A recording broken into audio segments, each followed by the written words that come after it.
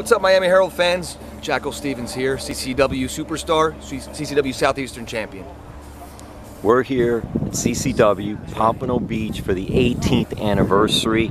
I've seen you make big strides with CCW. I want to know, what has it been like for you training here and getting to where you've gotten so far? Well, first and foremost, it's an honor and a privilege to wrestle and represent the brand CCW brings to all the fans and to everyone here in South Florida. What it means to me personally, it means a lot because I get a lot out of wrestling. I get a lot out of training here, and I get a lot out of putting in the work here in CCW, trying to make it the best product we could possibly have here in South Florida. So to me, it's literally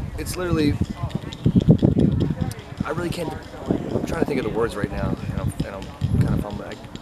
I don't have words for what it does. It does so much for me, mentally, spiritually, physically, everything like that.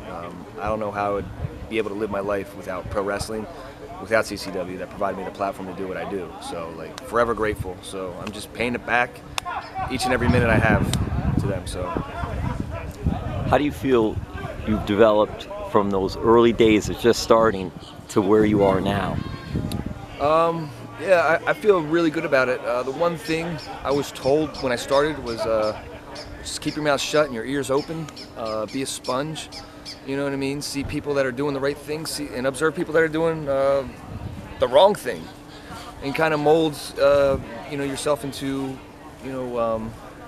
into something that people can eventually look up to, and the whole leadership aspect of pro wrestling, the locker room leader and everything like that. I always observed those guys, and I always observed the guys that weren't invited back to the shows. You know what I mean? So I took a little bit of everything. You know what I mean? And I just kept this closed. It's very, very important. And I've learned the craft. I've learned the locker room attitudes, and I'm still learning, to be honest. You never stop learning.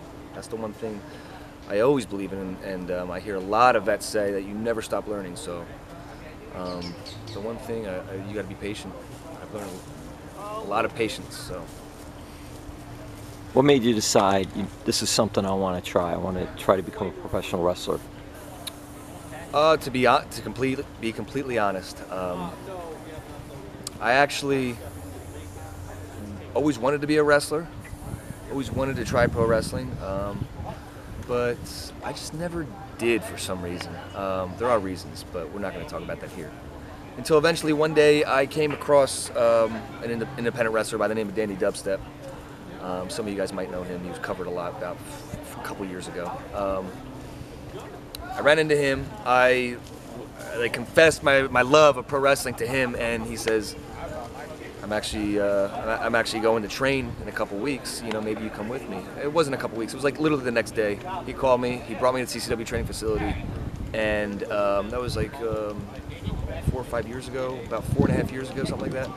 And I never stopped. I fell in love with it right away. I felt at home. I felt at peace. I felt like I could do this. You know what I mean? So and I was 30 years old, and I'm 35 now. So it doesn't matter how old you are. If you want to do something, you do it, even if it takes that extra push from somebody. And I had a lot of people push me right in the right direction, and I'm very thankful for that.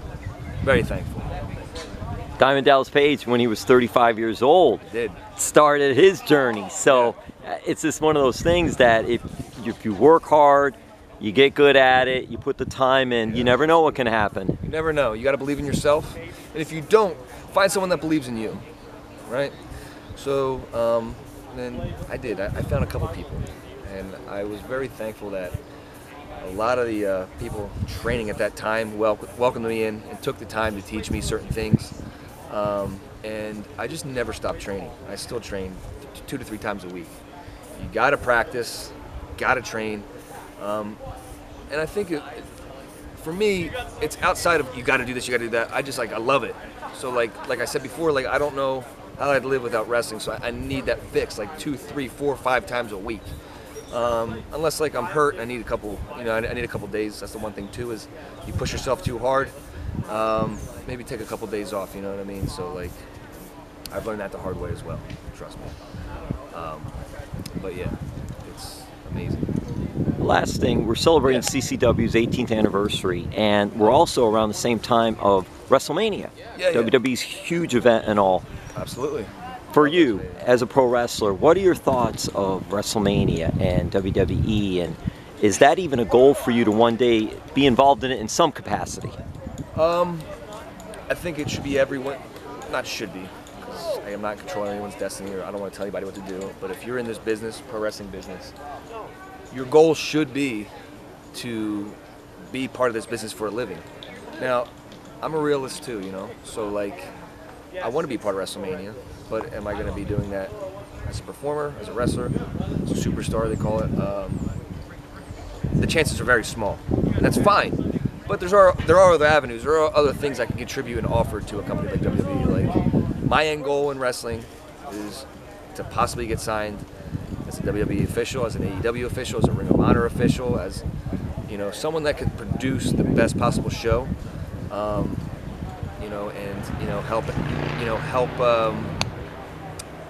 out any way I can. You know what I mean? So like, my end goal would be like, yeah, I want to be a part of a WrestleMania, any way I can. My end goal will be an official, some sort of professional official signed to a contract. And what better way to be able to get there than to actually become a professional wrestler and learn about the business and what it takes to do that? That's all. My initial goal when I got into the business was to be a referee.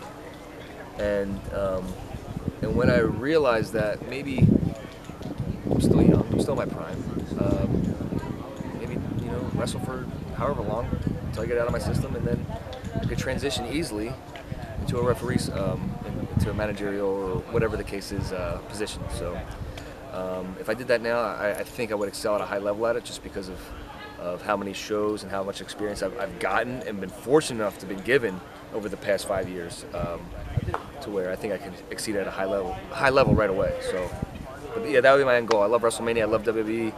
Without that, this wouldn't be possible for me.